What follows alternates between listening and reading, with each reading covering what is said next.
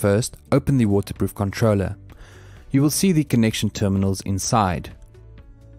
The first one, P+, is where you connect the positive from the solar array.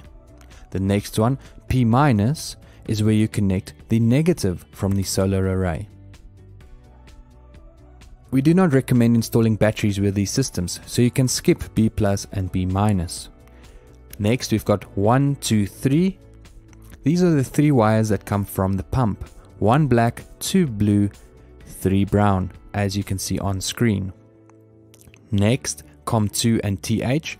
This is for the optional tank sensor. Lastly, COM1 and WH. This is for the dry run protection sensor that goes in the borehole and is essential. First step, switch the controller off. Second step, connect your pump. 1 to black, 2 to blue, 3 to brown. Step 3, connect your dry run sensor, COM1 and WH.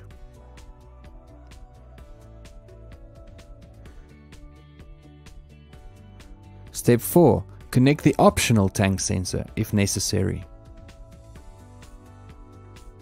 Lastly, you will connect the positive and negative from your solar array. It is a good idea to test the voltage of the solar array to make sure it is within our recommendations. Then you switch on the controller, the system light will come on, the pump light will come on, and the MPPT light will come on and start flashing. You have done the installation correctly.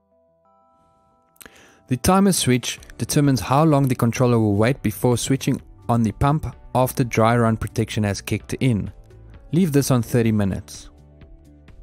The speed determines how fast the pump is pumping. We recommend leaving this on the maximum, but if you get too much water, you can always turn this down.